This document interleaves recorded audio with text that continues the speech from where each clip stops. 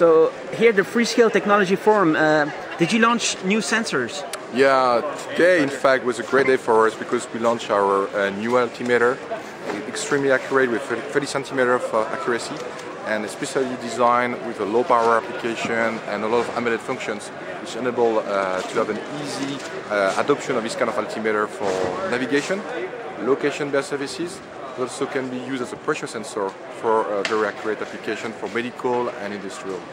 Does it mean that future smartphones are going to know how high they are? Definitely, they will know how high you will be. They can differentiate on which floor you are in when you do some indoor navigation. They can also give you barometric information about the weather forecast. They can give you accurate temperatures as well. So all of this in one sample, one chip. So it's going to be more sensors giving, we say, one more information about your environment, about what you are doing, and about your navigation. So if you combine this with other sensors like accelerometer and magnetometer, you can also use a gyroscope to get a complete inertial navigation system, which helps you to have a more accurate navigation, more accurate positioning for indoor navigation and also outdoor navigation. So when you buy, if you buy an IMX, you can get the sensors included, or you can take the sensors and put them on any other chip as well? We are providing exactly this both type of business model where we can provide a complete platform like the Sabre 2, where we have our platform with a magnetometer, aerodynamics 53 and accelerometer, or we can provide all the chipsets to other type of platform, mobile phone platform or other type of application processor. Yeah. So a sensor is each of these sensors are a chip by themselves or kind of like combined? Where does the fusion happen? Is that only software or where is the fusion? This fusion can happen at different level. The first level is definitely that application processor where you have a fusion which is happening at a software level. Right? The software is just taking care of basic data from different sensors and combining this together.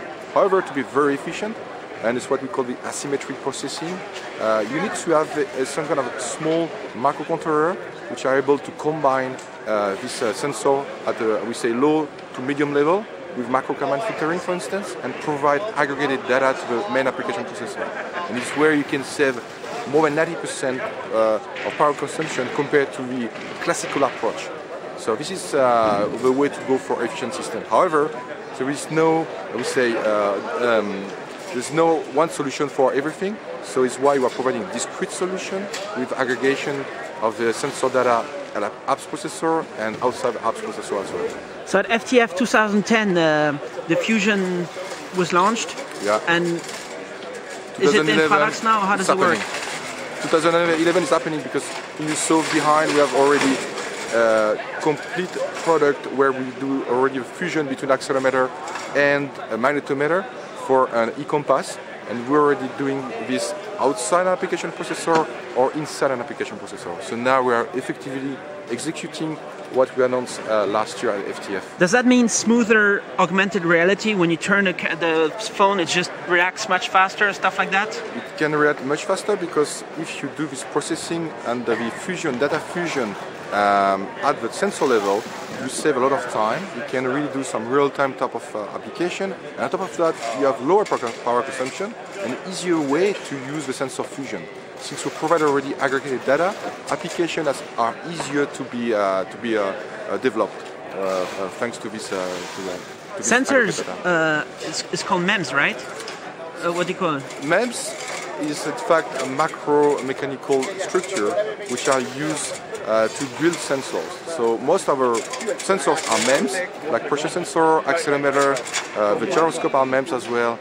However, we have also non-MEMS sensor like magnetometer, which is still silicon kind of magnetometer sensors, but we cannot call them MEMS because nothing is moving.